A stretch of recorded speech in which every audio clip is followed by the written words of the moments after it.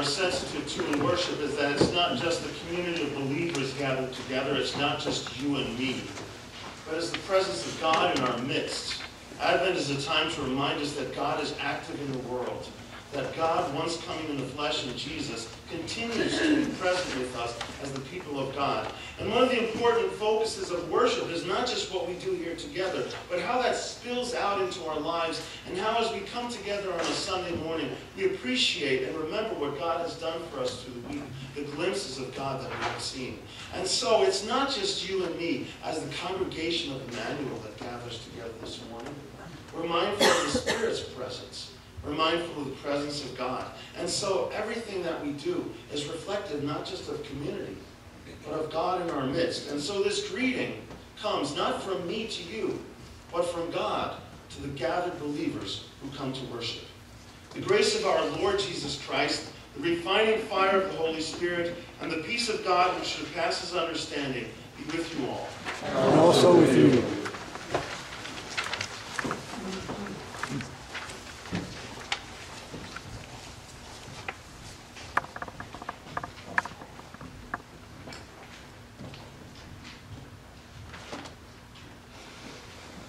Blessed are you, O Lord. Blessed are you, O Lord our God, ruler of the universe. You call all nations to walk in your light and to seek your ways of justice and peace.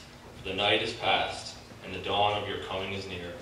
Bless us as we light the first candle of this wreath. Rouse us from sleep, that we may be ready to greet our Lord when he comes and welcomes him into our hearts and homes. For he is our light and our salvation. Blessed be God forever.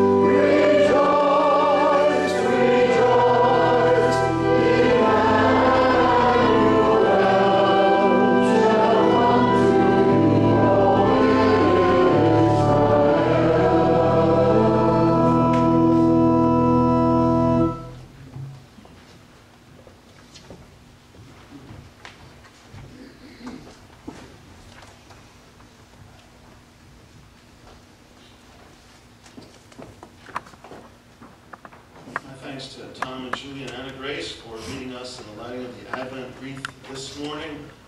We gather together also as the family of God, and so it's been our tradition over the past few years to have a different family light, the Advent wreath, to remind us that we are family together as brothers and sisters with God as our Father. The four walls, the floor, the roof, are for our convenience, so that we can have a warm place, a safe place in which to worship.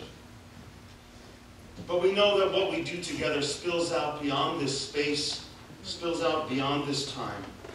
That we're not the first to gather in this holy place, that we're not the first to gather to worship, and God willing, will not be the last.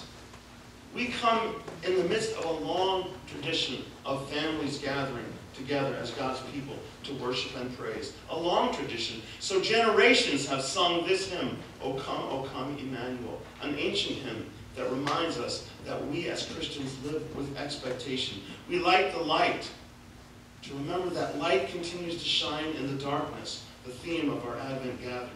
And we pray what has come to be called in the church by some the cowboy prayer. Cowboy prayers during Advent because they all have the phrase in them, stir up. Stir up your power, O Lord. Stir up our spirits. Stir up our hearts. Stir us up. Agitate us. Wake us up, Lord God, because we want to be prepared to keep watch, to be attentive for signs of your presence in the world. And so we pray. Stir up your power, O Lord Christ, and come. By your merciful protection, alert us to the threatening dangers of our sins, and redeem us for your life of justice. For you live and reign with the Father and the Holy Spirit, one God, now and forever. Amen. Please be seated.